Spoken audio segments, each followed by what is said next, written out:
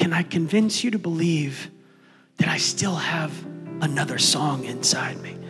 I still have another sermon inside me. I still have another battle inside me. I still got some more good things I want to do for the nation. Hezekiah is weeping and he's crying out to God and he's praying. And watch this. Isaiah has left, right? He's walking out. He's walking out of the temple. How do I get out of here? There we go. He's walking.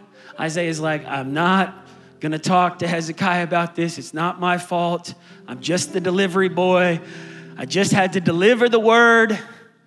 And as Isaiah is walking out the middle court, where's that scripture? Throw that scripture up. 2 Kings 20, verse 4. 2 Kings 20, verse 4. And I want you to look at this. Before Isaiah had left the middle court, his body freezes. He's arrested. It's good to see you guys. I don't get to come back here that much. I love this crew right here. Come on, give it up for section B on the right side. Yeah, my man in the back. Isaiah freezes. I think he's looking at people in the temple, but he's hearing something from God. God has arrested Isaiah's attention. He says, go back. Go back. Isaiah, something just happened. I don't know how to explain it. I know I told you he was going to die. I know I told you his time was up. But I need you to go back as soon as possible. Because when you left, I didn't expect it, but Hezekiah started weeping.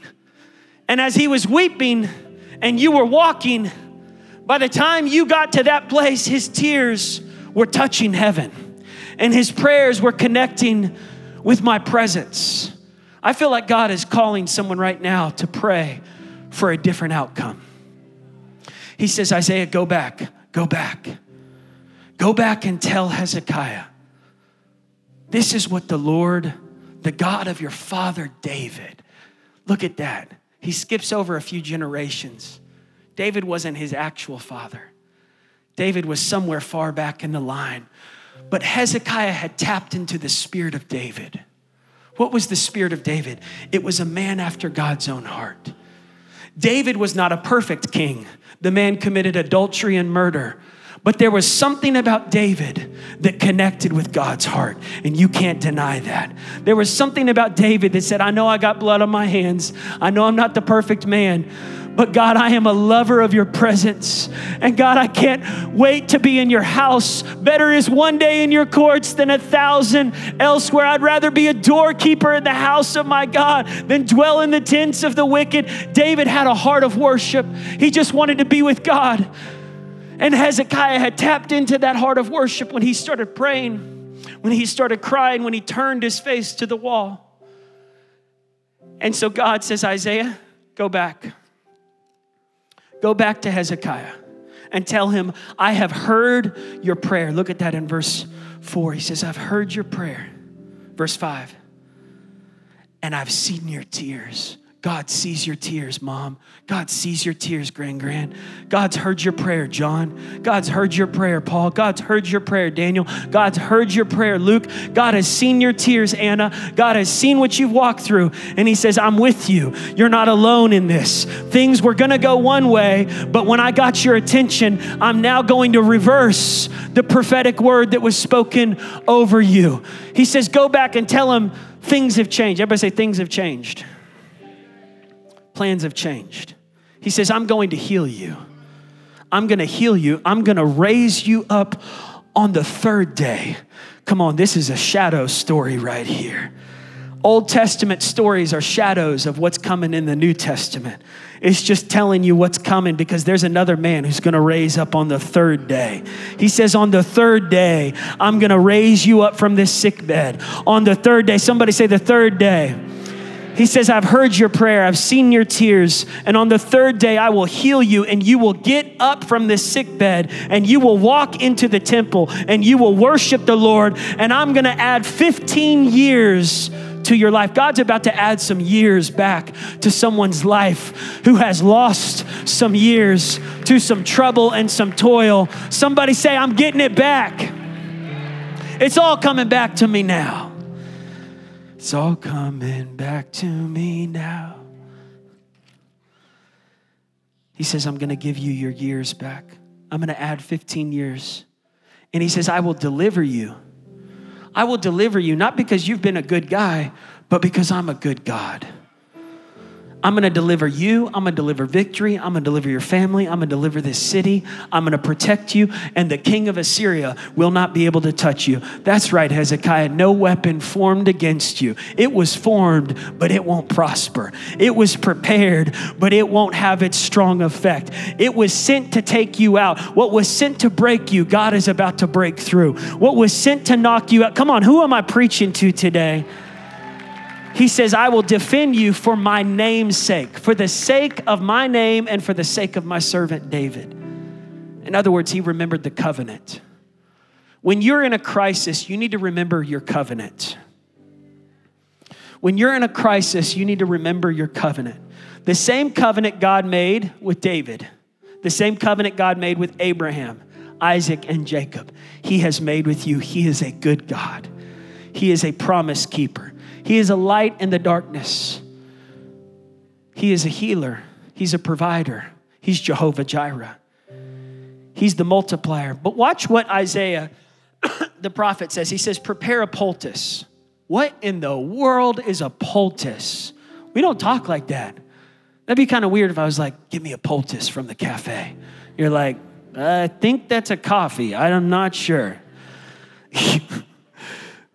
Go get me a poultice down there at the store.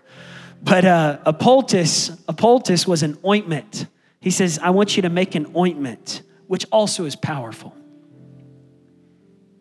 God's going to heal you, but it won't just be through prayer. God's going to restore you, but it won't just be because you cried and you prayed. The poultice represented a practical step and a process. The poultice was this practical process of change. God's going to set you free from that sin, that addiction you've been stuck in that was sent to take you out. But God says, I've got a recovery program for you. I've got a recovery step for you. And it's going to require a poultice. You want me to change things in your finances, but you haven't made a poultice. You haven't given me a tithe or an offering. You want me to change things in your marriage, but you haven't signed up for counseling. You want me to heal some things in your life, but you won't go through the poultice. There's a process. There's some practical things that are going to lead. You mix the practical and the spiritual, and you start to see a breakthrough. You mix the poultice and the prayers and the tears, and the healing begins to have its effect. And Hezekiah asks Isaiah, as they're putting the poultice of ointment on his boils, they're wrapping this ointment around all of his boils. Hezekiah looks at Isaiah, and they're best friends. They've had a partnership all through Israel's time. And he says, what will be the sign that the Lord will heal me? How will I know that this sickness won't kill me? What will be the sign that on the third day I'm going to get up and I'm going to worship God again? And Isaiah says, this is the Lord's sign to you, that the Lord will do what he promised he would do. God's going to fulfill his promise. Mary, nothing is impossible for God. Joshua, the walls are going to come down. Moses, the Red Sea still parts. The sun can still stand still. Lazarus, come out of that grave. He says, how will I know? Isaiah says, you want a sign? I'll give you a sign. Tell me what you want. Do you want me to ask the shadow to go forward 10 steps, or shall the shadow go backwards 10 steps? Now, they used a sundial system. I think we have a picture of what a sundial would look like back then. But as you look at this sundial, This is how they would measure time during the day. When the shadow hit certain parts in a person's palace or house, or they would know, oh, it's 3 p.m. The shadow is setting, and the more the shadow goes forward, the more the day is running out of time. So get this picture with me. Just imagine this. Isaiah the prophet is telling Hezekiah at the beginning of this passage, you're running out of time. The hourglass is running out of sand. The shadow is setting on your life. This is your final chapter, bro. Get your house in order. It's all over. So the shadow is setting.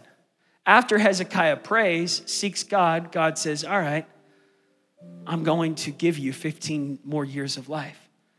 He says, what do you want me to tell the shadow to do? Do you want me to tell the shadow to go forward 10 steps? Do we want to spring forward, or do we want to fall back? That's really the question here. And 10 steps would be about an hour, by the way. If you were to look this up, it's almost an hour.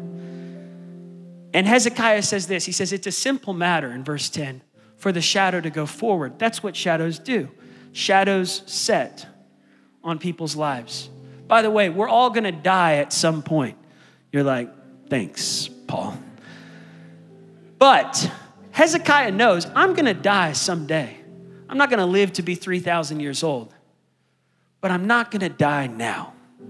That's the point. I know I'm going to die someday, but I don't have to die today. I know there is an end to my season as king, but it's not over yet. Somebody say it's not over yet.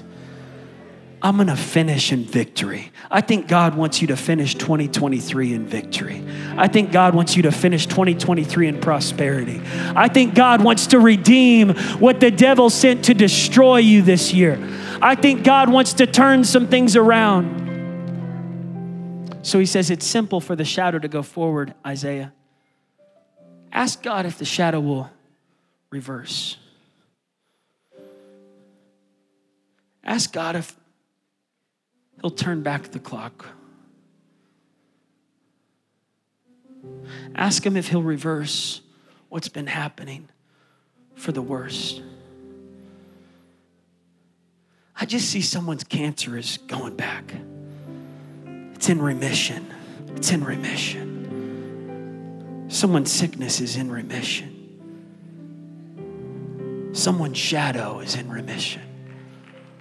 Someone who has been looking at something and you're going, is there any way this can change? Is there any way this can change? God is in the business of doing supernatural changes. God is in the business of changing people's outcomes. Faith is the substance of things hoped for, the evidence of things not yet seen. Faith is believing that what is current is not permanent, even though it looks bad right now. Isn't it interesting that faith and fear both ask the same question? To believe in something that hasn't happened yet. Fear wants you to believe you're going to die. Faith wants you to believe you're going to live. Fear wants you to believe God can't come through. Faith wants you to believe God will come through. Fear wants you to believe this is the end of the road for your finances. Faith wants you to believe my God owns the cattle on 1,000 hills and all the oil underneath it. And my God shall provide all my needs according to his riches and glory in Christ Jesus.